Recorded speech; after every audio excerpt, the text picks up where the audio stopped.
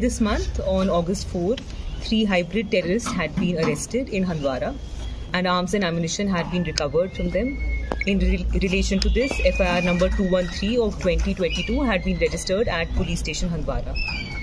Based on leads developed during investigation, it came to light that there was role of 2 more individuals in the plot to carry out terror activities in the area. The 2 persons were identified as Nasir Mir of Sagipura and Ejaz Bhatt of Handwara.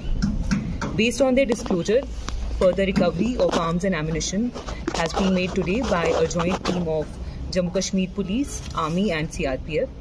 The recovery includes 2 pistols, 4 magazines, 58 pistol rounds and 6 grenades. The 2 individuals have been arrested. Further arrests in the matter cannot be ruled out at the moment.